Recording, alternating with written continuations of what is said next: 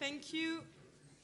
Thank you, all of you, for being here today for this, I would say, this new format that we've tried to introduce in the WBFSH program. Today, it's a forum. So, as its name, forum means exchange, discussion between us, between our speakers here and the assembly in front of us. The subject we have been talking about is traceability of semen from the stallion and the mare to the foal, and so it's yes, it's very involved all of us. And first, I will just introduce very briefly our three speakers here. You have Anne-Sophie Levallois. She's from the Semen stud farm, stallion owner and breeders also. You have Arnaud Evin from Groupe France Élevage, stallion owner and also breeder. And you have Jeannette Nayeuf from Nayeuf Stud Farm, also stallion owner and breeder. So all of them are very involved in the horse industry. As an introduction, I would just remind you just some things. I hope most of you, not to say all of you, are reading breeding news, because in the last months in breeding news we had some very interesting articles about that subject. I would just say about the title of those articles that you will be able to find in the previous edition. But one was Semen Traceability. Is this a problem with no solution? One editorial from Xavier Libreche was Where will that race end? And another WBFSH Tribune from Norbert Kamp was Tradition meets Science Fiction. So here it's really the heart of our subject today. And it's also following a meeting we had last year in Amsterdam between the WBFSH, represented by Nadine, our general manager, and some stallion owners about that question of traceability and breeding.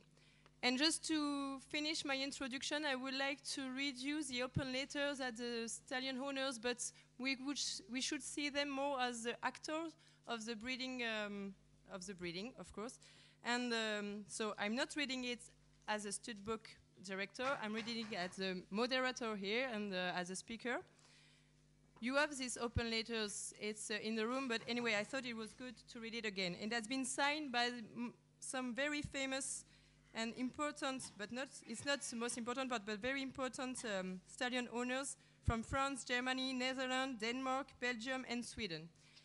So open letter to the WBFSH, to good practice of managing genetics.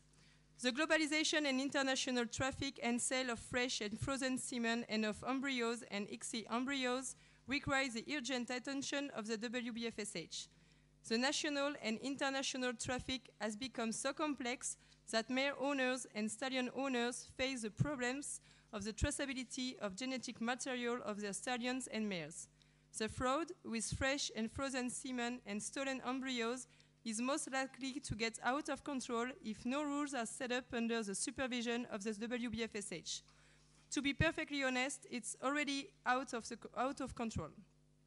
Urgent action is requested from the World Breeding Federation to have an international database or platform where all studbooks will report the coverings registered for each stallion and each mare.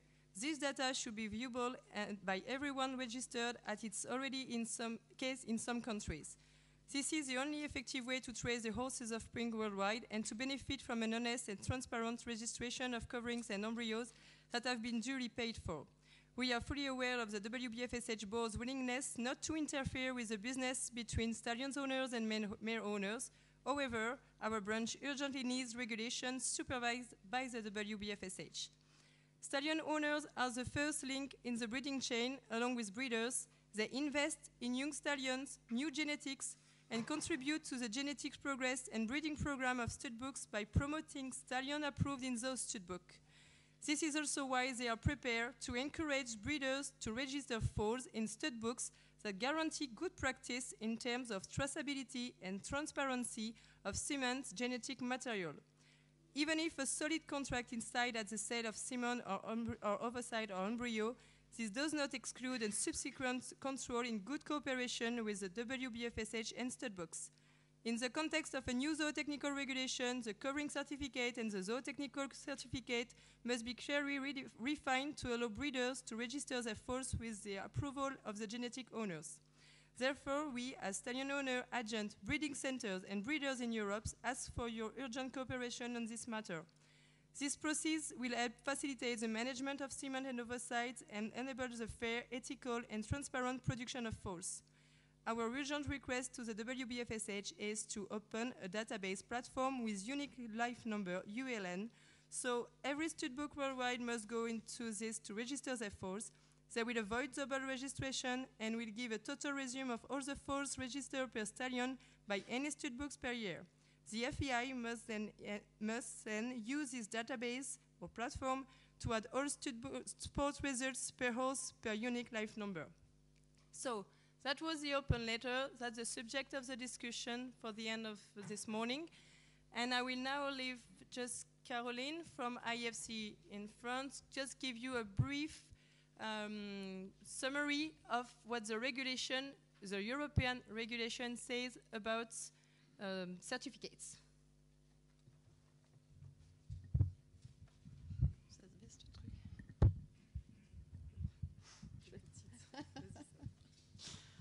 I'm too small for the microphone. Je peux l'enlever, non? Je fais comme ça. For some of you, it will be a repetition because we already talked about that a lot yesterday during the WBFSH meeting. So I will try to do it briefly. In the European regulation, there are 3 different kinds of documents. The health certificate, the zootechnical certificate, and the covering certificate. So concerning the health certificate, it's a document that has to go with the semen, and it's a sanitary goal. And this document is already described in the current regulation. So you have all the references on the slide, and it will change with the new animal health law that will enter into force in April 2021. So there are new models of health certificate, but there are no main changes in the forms. So it's more or less almost the same. Nothing will really change. So this is the first part that you have to follow when you produce or sell or move semen. It's this health certificate. Then there is a new document which is the zootechnical certificate, which we discussed a lot yesterday during the meeting. WBFSH. It's so this document is described in the zootechnical regulation. So this one has a zootechnical goal, and it's currently described, and there's a precise model of document in one of the European texts. And we have received from the Commission a few weeks ago a project of a new model of document, and this has been discussed in an expert group in Brussels in September. So the model of document will probably change a little bit, but we've not received the last version yet.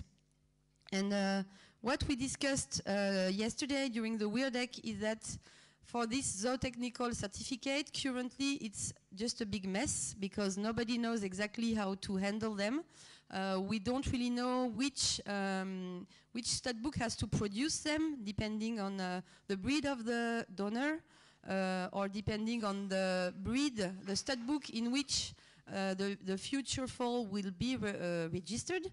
And we don't know in which studbook the foal will be registered when the semen is moving. So this is the first kind of difficulty we have with those zootechnical certificates. And also, it's difficult to fill in the different parts because all the information on part A are really the pedigree of the horse and things linked to the studbooks. But the part B, it's information about the semen. and it's more or less what we already have on the health certificate.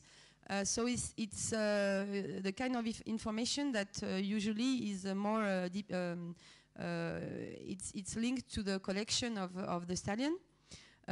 So yesterday we discussed that, and many studbooks don't really produce currently those technical certificates, and most of us just produce something when we are asked, because someone really needs it, because some countries, some competent authority in some countries ask for them. But it's really, like I said, a big mess at the moment. And then the third document, which is much more old, is the covering certificate, which is something we all know and which is really used by all studbooks. And for this one, there's no definition in the European regulation.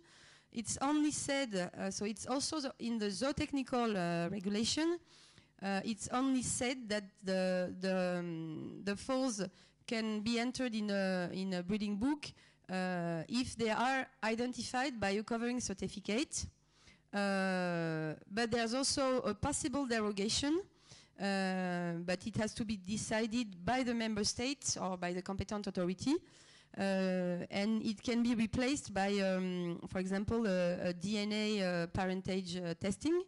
So, for example, I know that the Connemara's in Ireland have implemented that possibility, and they do not deliver any covering certificate anymore.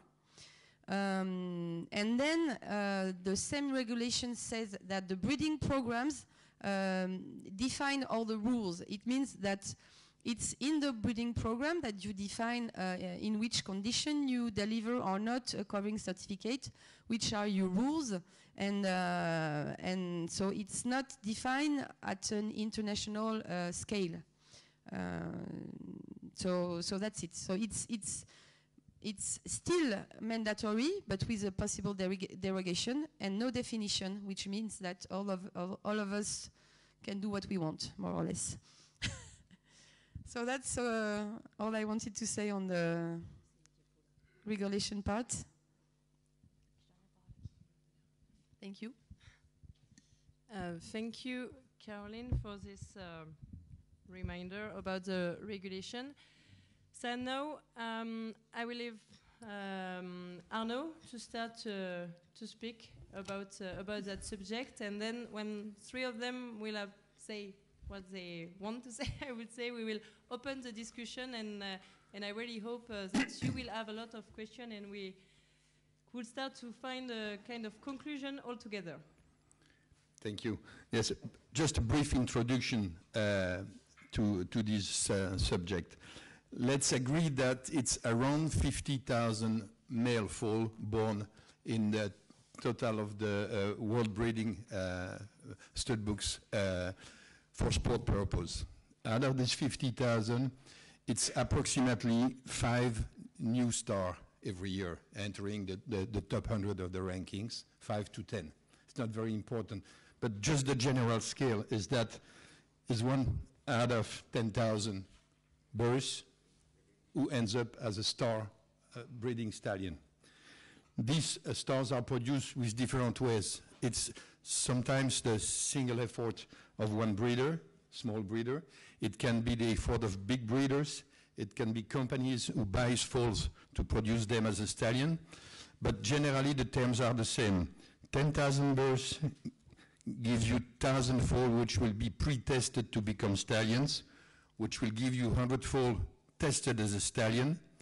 10 of them will be what I call survivors. They will breed without being stars, and 1 will be a star.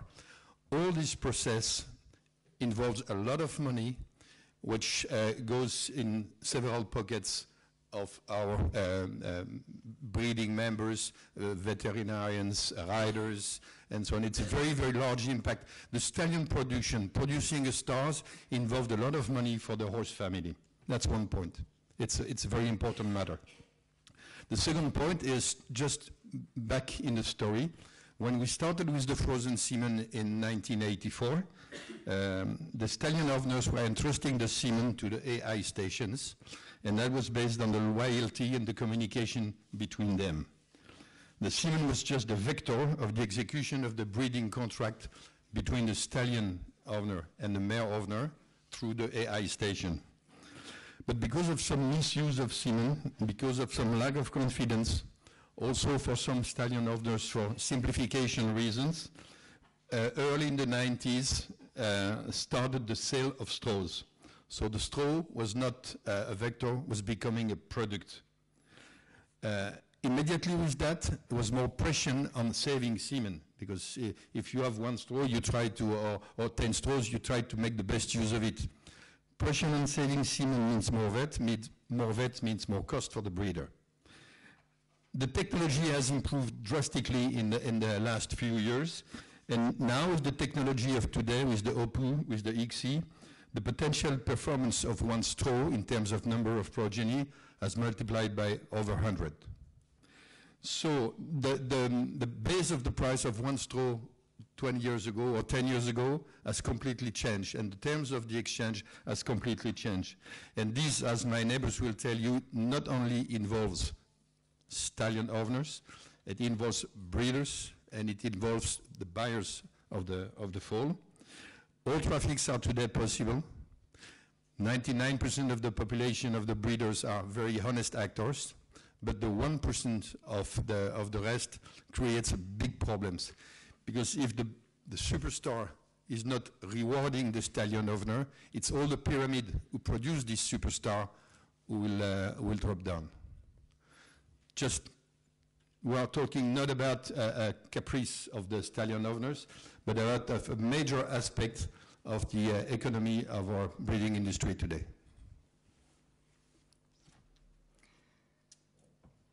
Thank you, Arnaud. So then, Anne-Sophie, I will let you continue about the discussion. Yes, we had a meeting with WBFSH a few months ago, and we ended up by thinking that what would be the best is to make a really secure contract to protect everything. But we worked on that, and no contract can give a full guarantee. The laws are different in each country, and they are also evolving constantly. So it's impossible to make a perfect worldwide contract.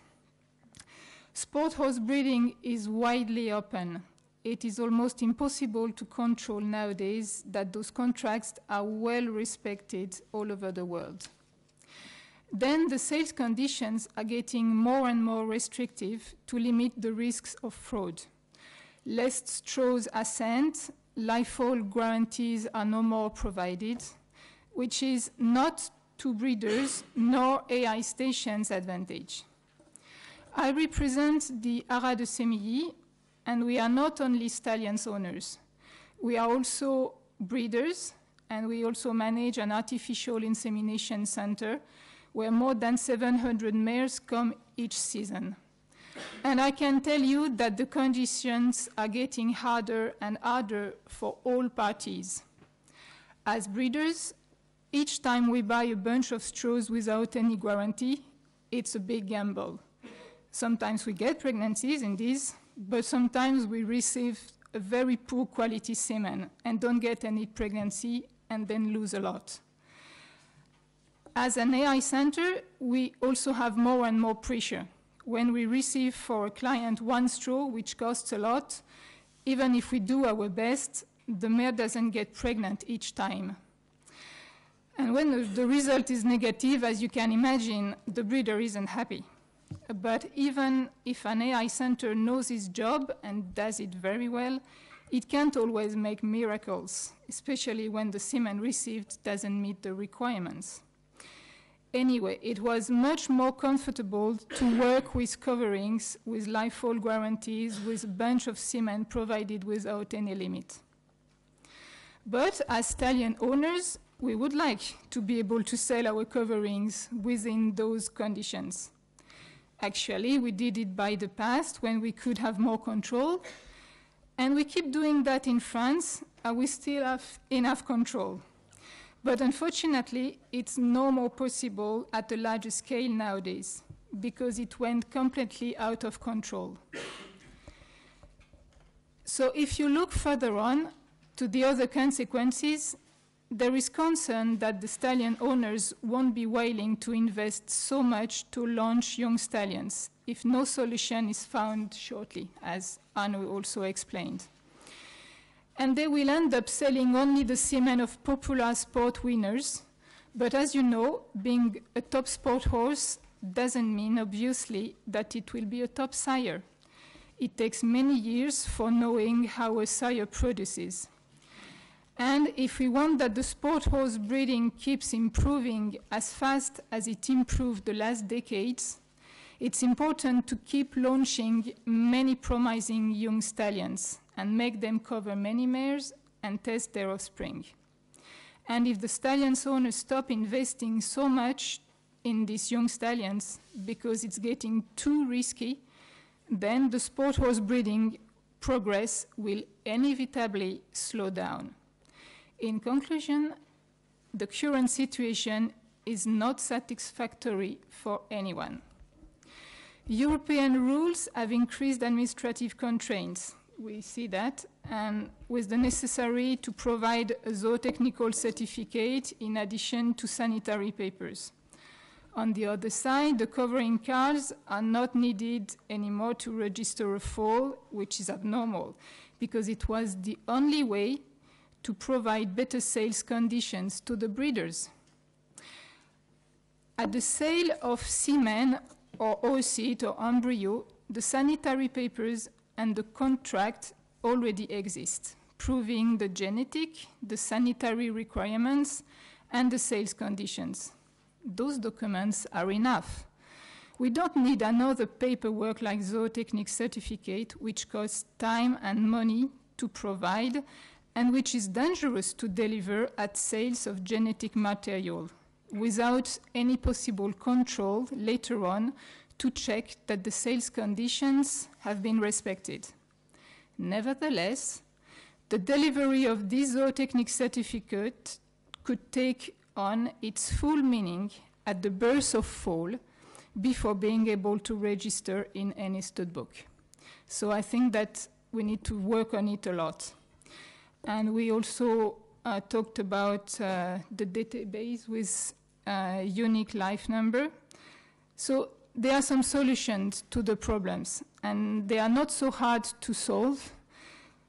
Only an agreement between studbooks is now required. Thank you, Anne-Sophie. And Jeanette, I will let you end before we start to discuss with you. I'm representing here Team Nijhoff. Arno and Anne-Sophie already told a lot of the problems from the part of you as a stallion owner and an artificial insemination center. We face the same problems. We sent out semen for 1,500 mares in Holland and 2,500 mares aside of that all over Europe. So the traceability of the semen is a big problem. But this was already discussed and told, so I'm not going to repeat that. But I want to also take your attention from another part of view, from the breeder's part of view and from the investor's part of view. If you are a breeder and you send your mare for embryo transfer for ICSI, how are you guaranteed you get all your embryos back? Where do the embryos go? How can you trace what happens to your embryo? If you are a big investor and you buy in an auction a heartbreaker narcotic embryo for 80,000, how do you know there is not 15 more? If I buy a nice embryo in the mare and I go to the Stallion show in 2 years and I find out that he has 16 full brothers also coming to Stallion shows in the same country. So the traceability of the semen, the Stallion owner part and the part of being an artificial insemination center has already been pointed out. But we are not just here for ourselves, but also for the breeders and for the investors and for all our breeding federation here all together to protect our market and to make a secure system. And in my point of view is we need an instrument of traceability for the benefit of all of us. And I think that can only be done if we have a database with unique life numbers where all the horses can be registered and found that are in the World Breeding Federation. That's it. Thank you, Janet. Now, I would say it's open to you to speak. So does anyone here as a studbook representative, or even breeders as yourself, or even probably insemination centers, have any comment, any question? Yes, Eva. Eva Brumer from the Anglo-European Studbook. I would like to start by saying that we absolutely share your concerns and we would like to protect our stallion owners. We think that is a really important thing for us as a Studbook to do. And we want there to be a high level of trust in the industry. I will say that as a Studbook, one of our problems is that we negotiate two different needs. We have the requirements, absolutely, of the stallion owners, of the breeders, of traceability and of fairness, but we also have biosecurity demands that are put on us by our national ministries of agriculture and by the European legislation, which means that there cannot be any horses or any foals that are not registered, that are not given ID papers. So that means that we are, for biosecurity reasons, every single foal that is born, whether that semen that created that foal was come by legal or illegal means, still needs to be identified because of biosecurity and food chain security especially. And that is something for us that is sometimes quite difficult to balance out those two different requirements. So when somebody sends us registration papers, we are actually obliged. And we cannot just say, well, we can't do a passport. What we can do is we can decide what we will put on that passport. So in other words, whether we consider whether we would consider the evidence provided to register that foal sufficient to record the pedigree or not, for example. But all I'm saying here is that we are a little bit limited by what our national ministries tell us we have to do in terms of what sanctions we can impose. Yeah, I think it's a common point with all the studbooks, and that has to be into consideration to create the solution. But the first point is, do we want this solution? And what are the other obstacles? We should make the list of the obstacles, and if it's the willingness to create the solution, we'll have to take into consideration all those parameters, and but I'm pretty sure we're gonna find a solution. But I understand what you say, and it's probably shared by all the other studbooks. Guillaume? Chris? Where's Chris? Yes,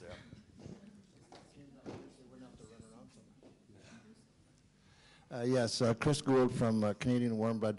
I don't want to be too naive here, but just to be clear, can you explain to me exactly, are we talking about indictable crimes, actually stealing of semen, and can you explain how that takes place? Because I normally buy semen as a product, which, as you had explained how that evolved.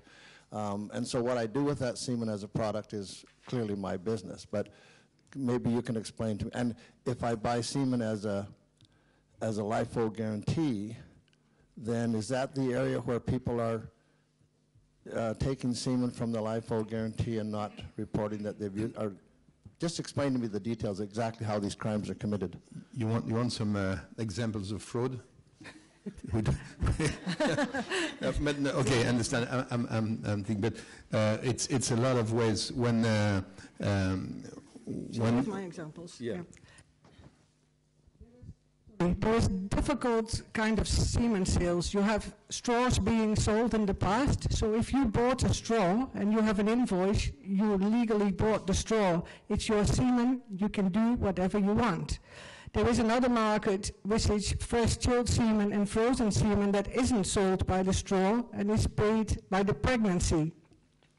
So to give an example that I have been given this morning is of a breeder who owns 1 dose of fresh semen of Johnson. 2 days later, the mare has not ovulated. He orders semen again. 3 weeks later, he says the mare is not pregnant. He orders semen again.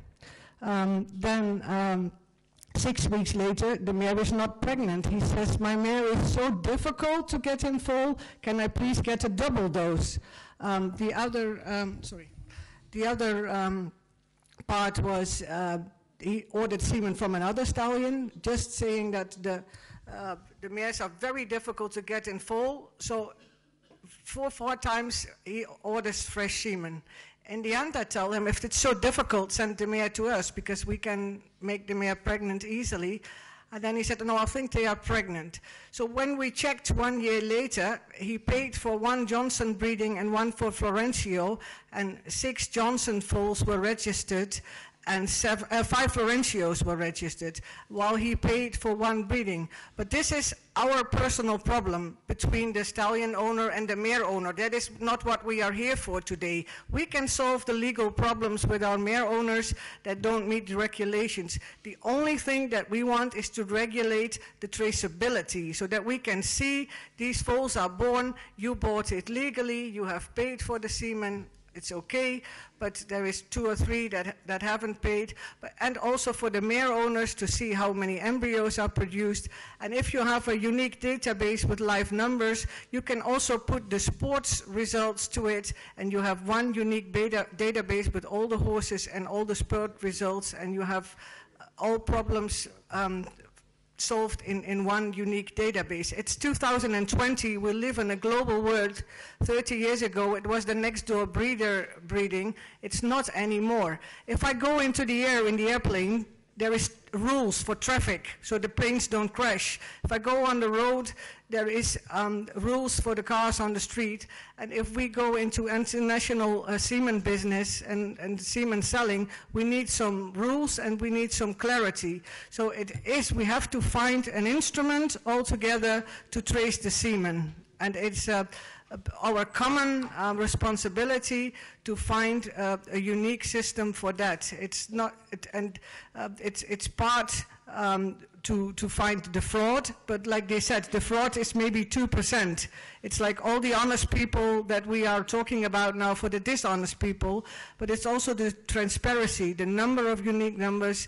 So I have a list and know that all my foals that are born, I can see in one list. 5 are born in Sweden, 10 in Hanover, 5 in Holstein, 100 in Holland, 50 in Belgium, 25 in France, but at least I have a list and I have all the unique numbers. And as a mare owner, you can also see how many embryos are registered, or as an investor, like I said before, I know that I am buying 1 embryo out of many. So it's not just the fraud and the legal part that is between the stallion owner and the mare owner. That is no stud book business.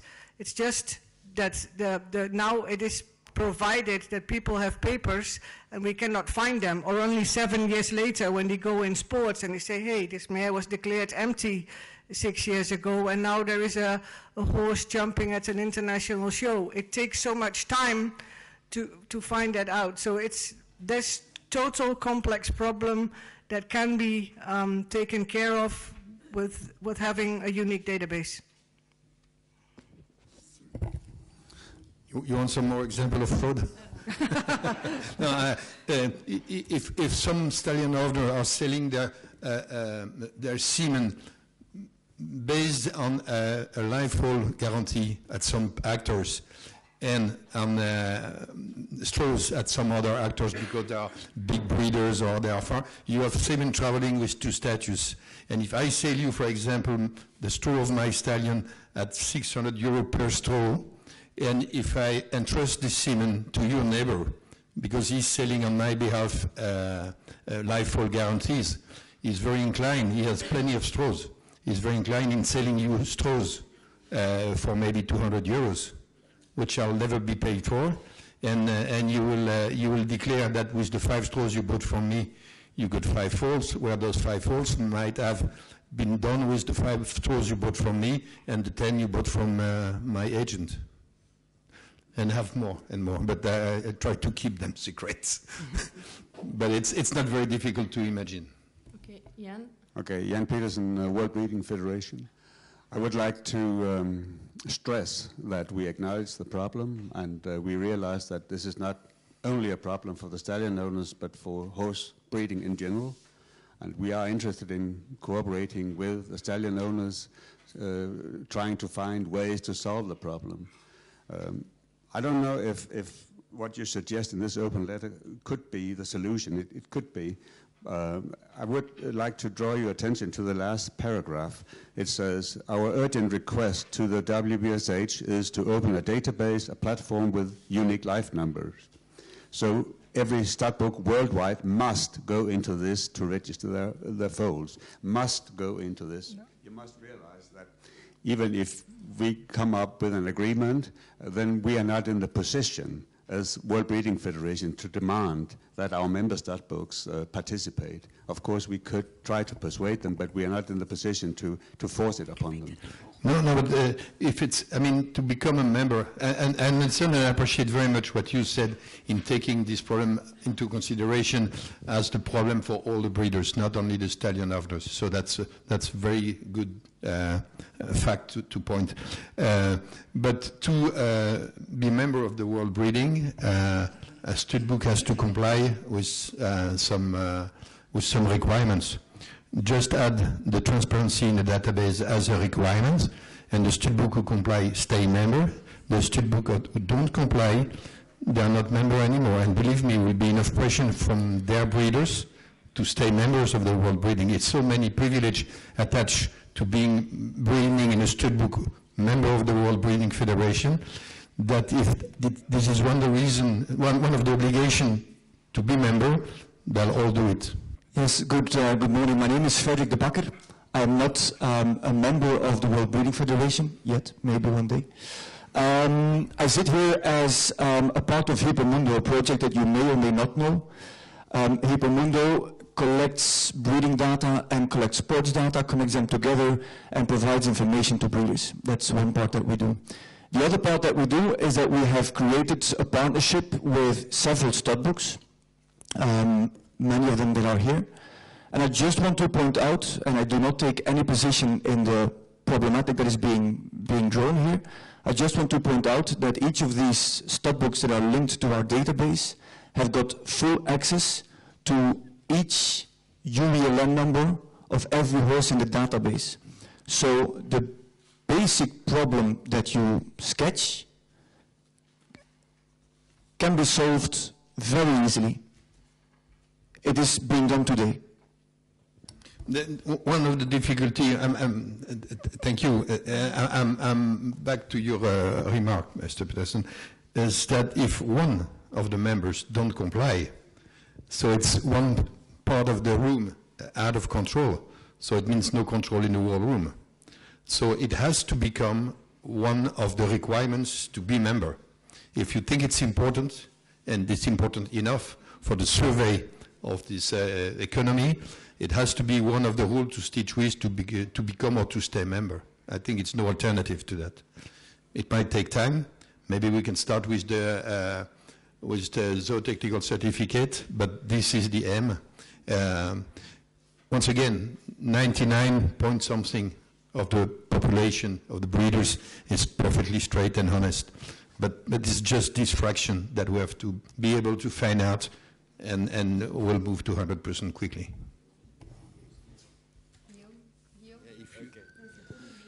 I'm Uli Hane from Hanover, and the stallion owners who work together with Hanover shouldn't have that problem, because we send a list of our foals we register each year. It's for a reason, because we make the stallion owners be part of the DNA costs, and of course for that they become they get the list. Which information should be given in this database together with the unique equine life number? Name of the mare, life number of the mare, and eventually, if it's a suspicion of fraud, name of the breeder who registered the foal and his phone number.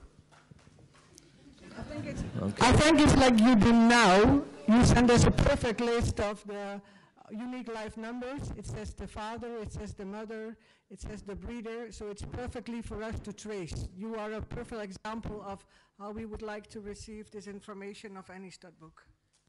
Yes, but I think we will have a problem if we publish the name of the breeder in a database, in an open database. That would be. I agree with you for protection of data. So it has not to be public. It has to be made on request of a stallion in case of suspicion, in case of fraud. And there you'll be freed of the database, of the data protection rules. I'm pretty sure, I'm not a lawyer, but I'm pretty sure that you're right in saying that you cannot publish everything accessible to anyone. But just as a service provided and paying service provided to the stallion owners, you should be able to provide them with one particular information in case they declare it's a suspicion of fraud. But what you are doing is indeed very close, Jeanette, of what we expect.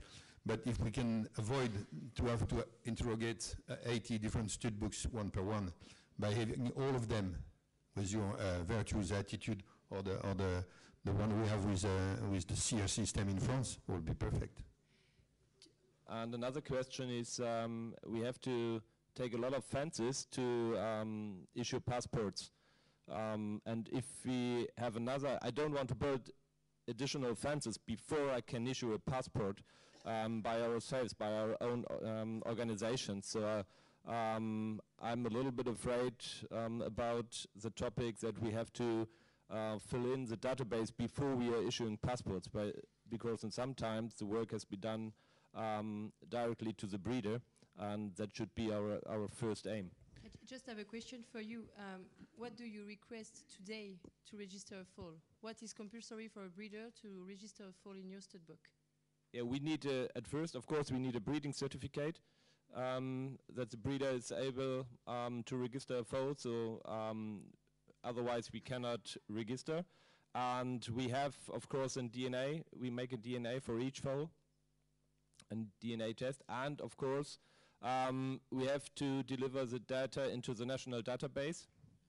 And if that's not correct, combining with any numbers of the breeders or the transponder or anything else, yeah, we fail. And so if we need to stack the data in an additional database, again, before we can do anything, I would be afraid of that. Okay, but what is on the breeding certificate? Who signed it? What are the information?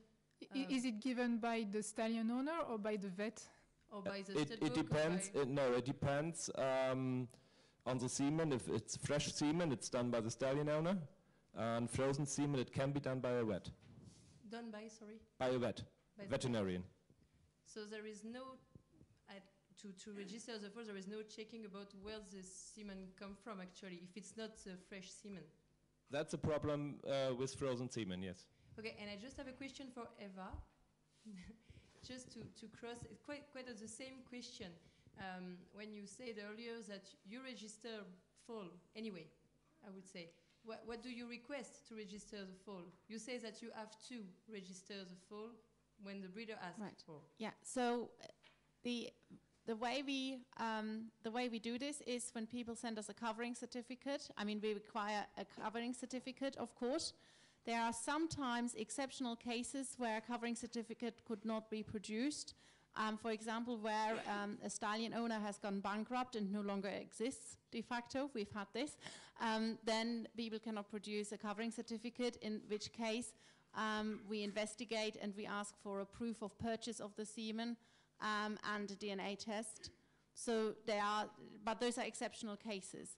We will not register a foal without a covering certificate as by that stallion. The problem exists that there is a requirement for every foal that is born in a country to have a passport. Now, therefore, what happens is if people have got foals that say they have produced fraudulently, they have a few options. They can go for an ID-only passport with an ID stud book, only stud book, which is not a identification paper. Yeah, exactly. And that happens. We have a lot of those in the UK. And a lot of people don't care because they just want the horse. They don't care what the papers are. And there's very little we can do to regulate that. If somebody approaches us as a stud book and wants to register a foal, and we have been notified that there could be a case of fraud, we are obliged. I asked DEFRA and trading standards about this very case because, for example, sometimes it's a little bit, there's a lot of grey areas as well. So what can happen, for example, I had one case where there was a joint ownership of a stallion. Two people owned the stallion together. Then they fell out with each other. the stallion actually died, but there were some doses of frozen semen left over. Now, who owns those doses of frozen semen? You know, and there can be a lot of discussion and a lot of legal dispute, and it's not down to us as a stud book to make that decision.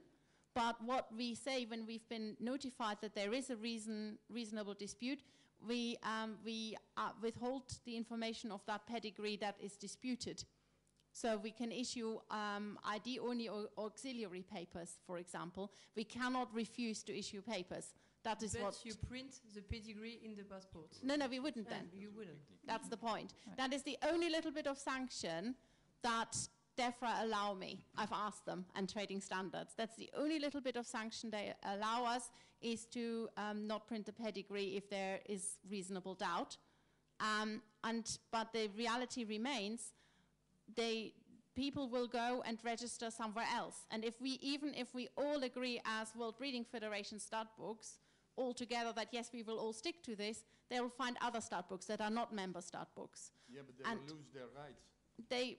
They will lose certain benefits. For example, they can't come to the world championship, exactly. Yeah, but what I will say is I think I agree that traceability and transparency is the way forward, and that rather than as a stud book, when I look at the practicalities, the office staff are not in a position to settle legal dispute. You know, and that's the reality. But wouldn't the problem be already solved if you request a zootechnical certificate when you issue the passport, that you have a certificate where the semen originates from? We do in principle. What's happening at the moment is we issue zootechnical certificates on our website together with the covering certificate. So a stallion owner logs in to issue a covering certificate, and we produce a zootechnical certificate as well as a PDF at the same time, because we found that works quite well. The issue that we have this year, certainly because it's a new thing, I've asked the breeders and I said, so are you getting your zootechnical certificates with your semen? Because a lot of our breeders use semen from abroad, and it's very sketchy. It seems to be that some semen arrives from Holland and Germany with zootechnical certificates, and a lot of semen doesn't. It seems to be that chilled semen very often arrives without zootechnical certificates.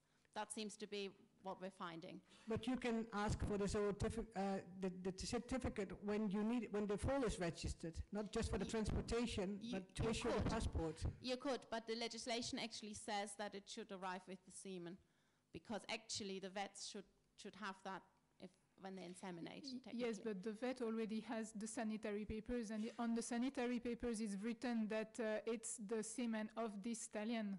So I don't understand what they need the zoo certificate at the beginning, because there is the sanitary papers already proved the genetic. I agree so it's with useless. You. But if the zootechnic certificate is given at the birth of foal by only one entity, then it could solve all the problems, because if it's given by one entity and stamped by the stallion owners and the mare owners, it proves that the genetic has been acquired in good conditions, and then can be they can ask for a birth certificate in any stud book with this certificate. I agree with you in principle. I think the problem is that there are a lot of different interpretations of the zootechnical legislation out at the moment. Yes, and it's a mess at the moment. So it's we can change the things, and we can define something which is good for everybody. So it's the moment to change it and to say what we need and what we want. Michael Stillwell, Portuguese stud book. I have a question. Could you please define what you mean by the covering certificate? The covering certificate. Yes. You mentioned you want to impose a covering certificate. Can you define the covering certificate? When should that be issued? The covering certificate in France, we do that when the mare is inseminated. 15 days after the insemination, we have to declare the inseminations. The AI centers have to declare the inseminations to the French database. That's what we do in France. But in other countries, they don't do that, and now European laws say that it's no more required. So that's why there is this new thing which is named zootechnical certificate, and even if we can do it at the inseminations, we can do that at the birth of foal. And now with ICSI and all the other techniques, the inseminations, it's not the important time, because you can do the insemination, then make an embryo transfer, then freeze the embryo, then replant it few years after. And so what is important is when the foal is born. And that's why the zootechnical certificate, it's better if it's given at birth of the foal. Yes, Mette Hansson, Norwegian Warmland. We ask for a certificate when we do the registration, and that means a confirmation from the stallion owners. And we think that we are in position to do that, even if we have to follow the rules, because I think that every stud book can still sort of describe their own rules, whether they want to put the foal into the main stud book or with limited information. So even if we are or need to do the registration and to issue some papers, we can decide what kind of rules that is needed for the different parts of the stud book. So I think we can still do that and operating in inside the legislation. I'm sorry, Chris. I just have one more question before that. Is there in the room any stud book which does not require the covering certificate? No, all of you require the covering certificate? No, some don't. Okay. Yes, it depends on what. Okay, Also the same in France. It's done online, but it's requested by the stallion owner, which deliver it to the breeders, to the central database. But it's different from the birth certificate. We don't do that. We have a system so that the stallion owner has, before the foal owner can get the papers to apply for a passport, the stallion owner has to approve each and every one. Same as that would be perfect. Yeah, so that's our system. So, but we don't have any papers, not certificates, but it goes through the stallion owners before they can get their papers for registration. And do you know any example of breeders who don't have the papers, so they go to another stud book, or do you think that they're all? Well, of course, we never know those that never come to us. Yeah, if they don't report a foal, we must think that there was no foal, because we also have a problem that there are a lot of mare owners that don't register their mare in the system if the mare doesn't get pregnant. So if they don't come to us to get this registration paper, we wouldn't know if they go to another stud book. We have no idea of knowing that. So that's why we would need an international register. Yes, that's also a point, because, okay, the mare cannot be pregnant, or can be, but register somewhere else with some other rules or some... Okay, Chris, it's nearly your turn. I just wanted to make a comment, because what you all say about we can ask a covering certificate and or ask the agreement of the stallion owner before we issue passport. It works in most cases, but when you have frozen semen and when you don't have a stallion owner, because you only have a breeder in France who has a foal which is born, and he bought legally frozen semen to someone. This someone bought legally or not, we don't know, to someone else for a stallion that is not even in your country. So in these cases, it's just impossible to have the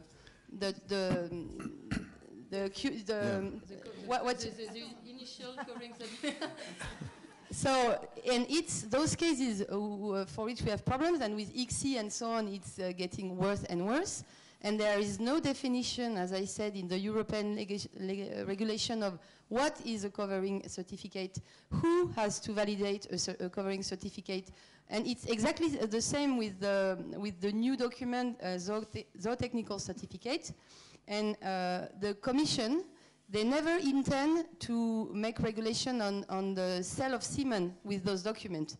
They only try to, the only goal of the new zootechnical certificate is to have the name and of the father and the mother and so on. It's not to regulate the sale of semen. And one last point, I think what you asked previously is not to, it can be to have an international system and to block everything, but it could also be at least to have the information so that you can control afterwards, not to block that's exactly, and not to block the printing of the passport, but to be able to know that in the whole world there are and you have a number of and this is not complicated, and you don't need to build a database to do that. You only need to have a hub like we talked about yesterday with all the studbooks giving the information, and the hub allows you to enter with the EULN number of the stallion. And with the hub, you get the information coming from 80 studbooks, and then you can do your work with your lawyers and so on. It's a bit different. And I guess that we will start with the day one, not talking about the past. I mean, not talking about Diamant, Canaan, or Outbreaker, but with the new stallion, the new genetic. It's right. It's two important things. Make the fraud more difficult. The issuing of the zootechnical certificate at the birth will facilitate will make more complicated the fraud, because somebody will have to sign that I was the owner of the semen on one document to allow to register. So we, as a stallion owner, don't ask the studbooks to make the police, just to help us. And then we will have to go back to the people which registered illegally, or in our opinion illegally. Then the hub or the database, call it whatever you want, it's a technical problem, will help us to find and say, okay, Mr. X in this country as a contract, as a registered foal, where does he get the semen? And then we will have, as a stallion owner, to move all the chain, but at least we will have the first name, will be the name of the person who has issued the zootechnical certificate, and he will have to prove us that he had legally from somebody else, and so on and so on, and when finally 1 out of 1,000 we will find somebody who had this semen illegally, then there will be a bad day for him, hopefully. I think I agree with Arnaud. What we need is an instrument of traceability, so we can trace the semen, we can trace the foals that are born, and the legal part is between us or the people that we want to pursue or think we need to pursue, but that's our problem. We don't want to delay any issuing of passports or papers, or it's just what we are asking for is an instrument for traceability for the stallion owner's part, for the mare owner's part, and for the investors that buy embryos and ICSI embryos and normal embryos. My turn now? Okay, thanks. Chris Gould, I'm going to speak right now as a Vice President of the WBFSH responsible for the Department of Internal Cooperation. And I just want to remind people that the WBFSH is made up of member studbooks. So we act on behalf of the member studbooks, but our mission is to serve the breeders. So you can understand we have a tiered situation. And over the past, I would say at least 2 years, we have been looking very closely at the technical situation regarding the exchange of data. We've been looking at it for more than 10 years through WHRDEC in terms of creating this hub. We now have HorseLink as an initiative that we think is going to provide that process. So what I'm going to tell you is that as a member of the board, the message that I am taking back is that from the grassroots, from the breeders themselves, yourselves, we have a strong impetus to continue with our efforts to develop levels of cooperation and international traceability. We also have the issue of the WFS or WWF syndrome as well. So you have to be mindful that we also have sport results, and we have a lot of issues around the question of accuracy of papers and pedigrees and duplication of UN. So I think that there is solution that is connected to from many fronts. And that is going to be a challenge. So I would encourage all of the stud books here, and that's what we've been talking about the last 2 days, and certainly in terms of an international breeding value that we're talking about, we're laying the groundwork for many positive things that we can do cooperatively. It is going to take a lot of goodwill and willingness on the parts of the stud book. So we're hoping that the grassroots are coming to their stud books and saying to that management, cooperate at the WBFSH level, because that is who our members actually are. Good to hear, Chris. Thank you. Thank you, and I think that is the whole issue. If you have one good computer system where you can find horses, the results of the sports, we have one database. It's ridiculous that in 2020 I cannot find what my horse does in the United States. I cannot find what my horse does in South Africa. So I think all these things, it's not only the issuing of papers, but sports results, results of WFSS or other next to come genetic defaults, that we can find it and we can share it in one database. We live in a global world, so why not make a global system? And I think that we need to make a group that can make something work that is benefitable for all of us, so we can all work together and we have one system for all the stud books that works globally. I'm Alison Corbally from the Irish Sport Horse Stud Book, and I'd like to step back one step further. I'm wondering, we have challenges, not with the stallion owners at the top table, because we have a good relationship with you all, but with other stallion owners to define who owns the horse at any particular year, because there's so much trade in stallions now and leasing agreements and contracts. So we have serious difficulties in getting response from stallion owners to enable us to publish our stallion book every second year, to know actually who owns the horse and what percentage anybody might own. Because if we don't know that, we don't even know who to contact when we have a difficulty. So that's a fundamental problem that we have. Maybe we're unique, but we have that problem. I know the Breeding News historically tried to get an international listing of stallions and the contact details and the stud books in which they were classified and approved. So that's one issue. The other I mentioned briefly, when stallions are leased to third parties, again, we as stud books are in the dark because we don't know, nor should we, know the terms of the lease, but it then has an impact on covering certs. Who under a leased stallion has the rights to sign the covering cert? Who has the rights to allow the labs to use the DNA? So the leased stallions is another complicated area. And finally, a simple thing, well, what should be simple, the health certificates. When a horse is to be newly classified in a stud book, the stud book needs EIA, EVA certification. And currently that is quite difficult depending on how responsive the individual stallion owner is. Some stallion owners, even if you can find who owns the horse, when you correspond, you get no response. So the trail that we're talking about regarding payment and covering certs and all the legal agreements, it nearly starts back a little bit more so that somewhere we know who owns what stallions. You're pointing a very important problem of today. Some stallions, and we own today Canaan, and I know that Semen has many owners. So Canaan will be a big mess for the rest of his life and a long time after. But it's not because we have those problems that we should not start. We should start with day one with some new stallions. Like we have another stallion, I can name hundreds, but this stallion has one owner at day one. This owner is registered in the database. If he entrusts semen to Mr. UI or Mr. T, he will register Mr. UI or Mr. T in the database as allowed. If Mr. T is selling semen to Mr. X, Mr. T will enter Mr. X in the database so that you are in the database because you are legal to sell semen, and we can find who gives you this right and who the one who gives you the right got the right from.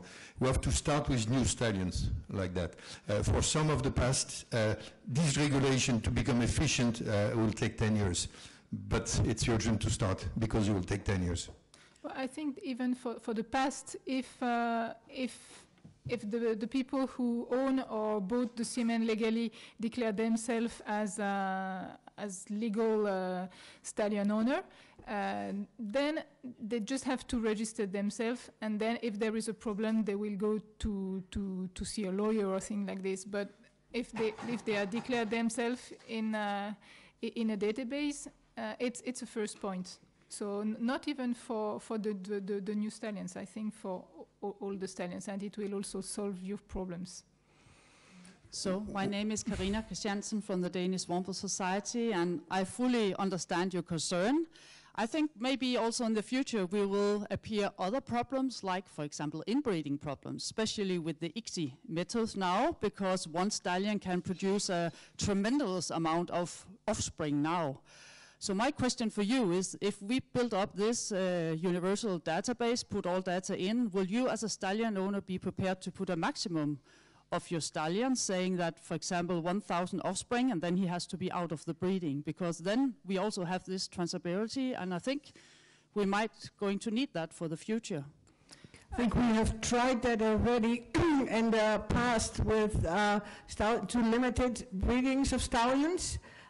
So then you are at 1,000 in the Danish stud book, and then 1,001 goes to Belgium, and 2,001 goes to France, 3,001 goes to Italy, 5,001 goes to Holland. So it's very difficult to limit the amount of breedings. But on the other hand, if you have with the inbreeding problems, these problems will be seen. It's much easier to publish. So if there is 1,000 breedings and you find a stallion that has a lot of inbreeding difficulties, then you can publish it, and then the stallion will not breed anymore. So the problem will solve itself. Absolutely, the market is realist. If it's transparency makes that everybody knows that I don't know. Back to Canaan, that Canaan had produced, or German had produced that many foals, all studbooks together last year, they'll slow down. They say, okay, I want to be one of the 300, but not one of the 3,000, so I'll move for another stallion.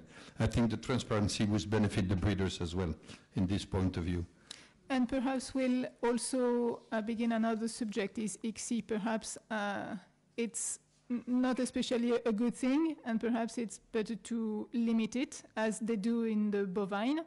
At the beginning, it helps to increase the good productions of the good cows, but finally they think that it was too much, and now they limit it. Perhaps we'll also do the same in the equine breeding. But that's another subject later on. And as Arno said, if we have the good information, it will be also better to say that no, now it's too much. It's better to limit to only males who really necessitate it. ICSI can be more considered as a technique of fertilization than a technique of genetic improvement. But this is something the market will regulate also. The transparency will help to create that, because the inbreeding will not only come of the number of offspring of one stallion, but the limitation of the stallion's dams. If one stallion dam can produce 60 males in the same year, then you go you accelerate the risk of inbreeding.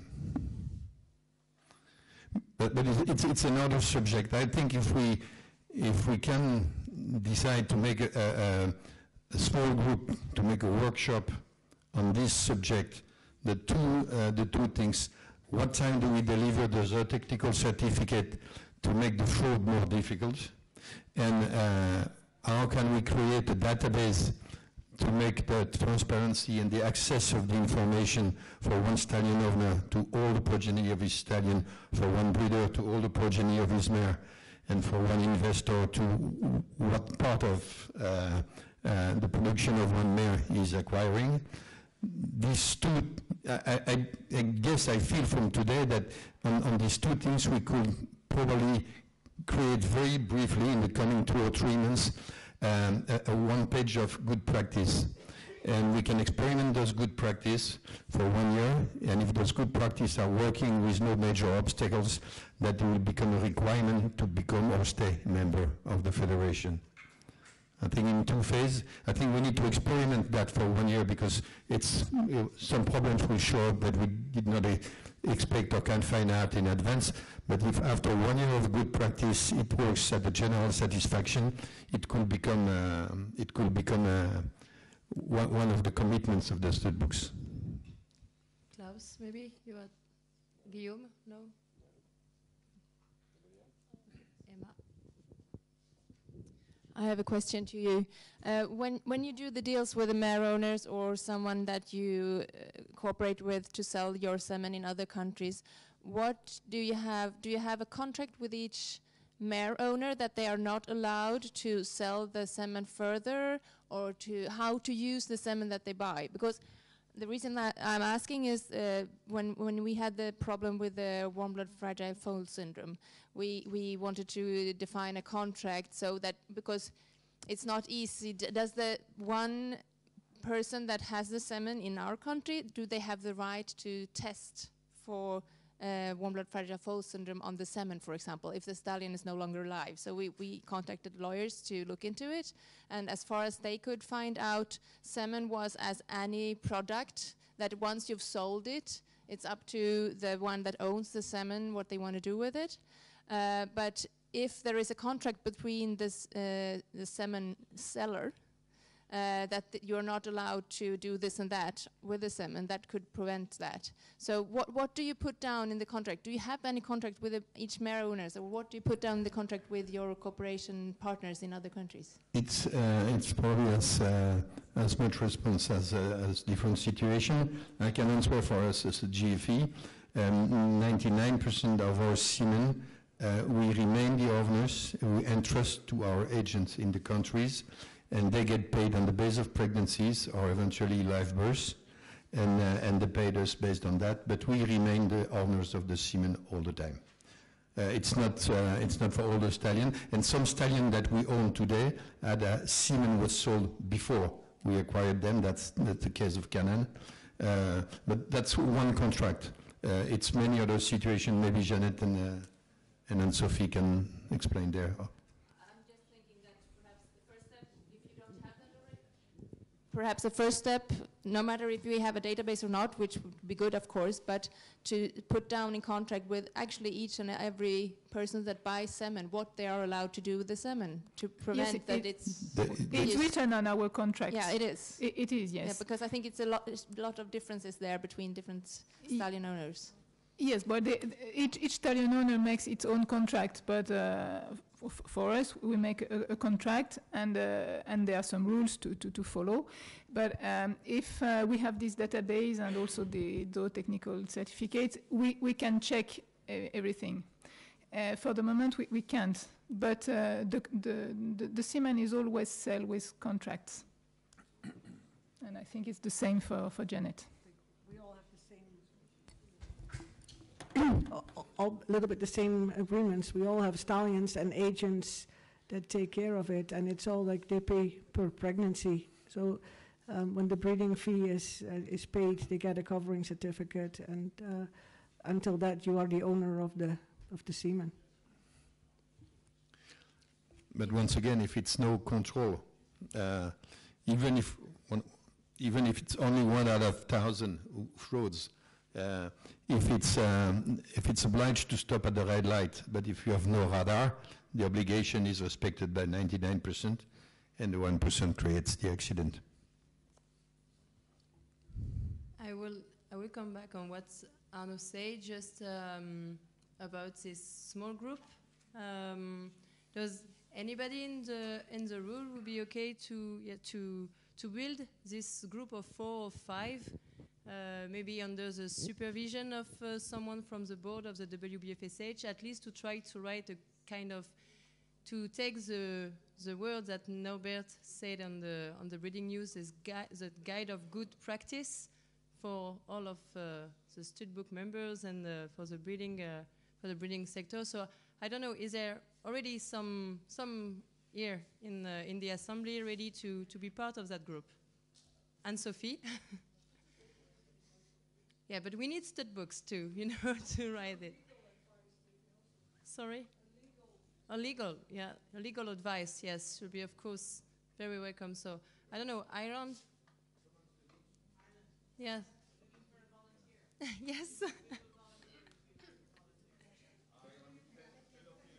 Oui, oui, pour la partie légale, ouais. Pour le conseil. Ouais.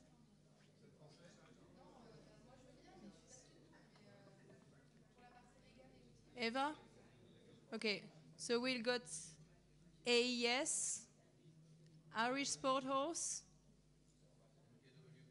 KWPN. Where is the KWPN? Okay, sorry. Celle Français will be in, and then we have a Stallion and IFC as the legal advice. Okay, is it? Yes. Edward Kendall, Department of Cooperation, Internal Cooperation. My question has to do with the geography of this problem. Is this a problem that is extant in Europe, or is it a problem that's extant worldwide? No, it's worldwide. Okay, so, well, my issue is, it sounds to me just like, I think it's a great idea, but it sounds to me like you're approaching it from a very Eurocentric approach. So if the problem exists in South America, whatever you come up with here is probably not going to solve the issue. I'm just picking South America. I don't, I don't know anything. I don't know where the problem is. Well, we have to begin with something, and WBFSH already includes most of the main studbooks worldwide, so it's a beginning. Well, I think it does include many of the larger studbooks, but it's possible to simply create studbooks, as you know. You're really welcome to be part of the group. No, I'm just asking. You're representing Canada. Yeah. I'm just asking because I don't understand the problem. I understand what you've explained to the problem, but I don't understand where the problem is. But if the problem is, for example, largely in North America, then the property laws there are probably very different than they are here. So you'd have to see how binding the contracts are there, et cetera, et cetera. The problem is worldwide. I think it's just that in Europe, because of all of those regulations we are, and actually not the same as in the other part of the world, we focus a little bit more on the regulation we have to follow, and most of the stallion owners concerned are under those regulations. So that's why we are more maybe talking about Europe, but semen is traveling everywhere. And of course, I guess that when the semen arrives somewhere in US, in Canada, in South Africa, anywhere in other parts of the world, they don't know. Also, so it's sold, but then they don't know how many foals and also, sorry, just to finish, I don't want to speak for you, but I guess that they probably also have different kind of contract when it's not in Europe, when it's third country or something. That's right, but from my experience, these studbooks from the far countries are very inclined to work in transparency, most of them. I mean, all the one I've been talking to in South America and South Africa, New Zealand, Australia. I think New Zealand is here. And they're all very inclined in transparency. So I think this group of 7 can easily build a chart of good practice that can be presented to the others. Does that answer your question? Okay. Great, so à table. I would like to thank you very much, 3 of you, for this forum. I'm sure it was very interesting for all of us, all of you, and at least it gives a first step for the future. So now, just quick logistical detail. I always we have lunch in the towns, just as yesterday. So you have quite time to go. It's supposed to start at 1. The General Assembly is starting at 2:30. So yes, papers for the General Assembly are on the top of the meeting room up there. So don't forget to take them when you will be in. And it's supposed to finish at 6. And at 6 we have a kind of little surprise for you. So it is for those who want. For those who want, before the buffet this evening. The buffet this evening is at 7:15. So it means that we are free between 6 and 7:15. So that's why we propose for those who want a quick tour of the school, of the National Riding School. So at least you will see horses that you did not see yet. And your guides for that will be Caroline here, and the general director that you met yesterday, Mr. Gaillet, and no, not Guillaume. Don't follow him. It will be the drivers for the. So Caroline, Jean-Roch, and Jean-Roch Gaillet, and so for those who want the others, you are free. There is a very nice shop of Cadre Noir. I saw that some of you already saw the shop. And anyway, 7:15 this evening in the town, and then follow us for the musical show tonight. Thank you, and bon appétit.